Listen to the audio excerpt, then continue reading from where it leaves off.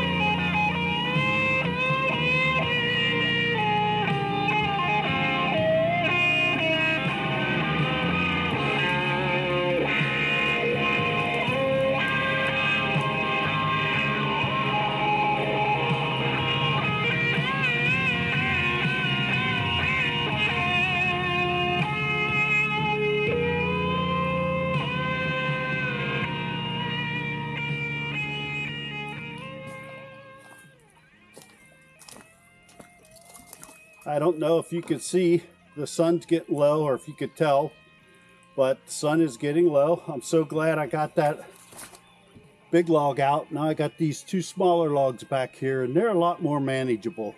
They're more like the size that I pulled out in the first video or the last, whatever video it was. So anyhow, when I get tired, of course, the brain doesn't function as well. I'm pretty exhausted climbing up and down that bank. When you're a young man, you can go up and down that bank like it's nothing. But when you get older and you put a couple of pounds on, them banks get big.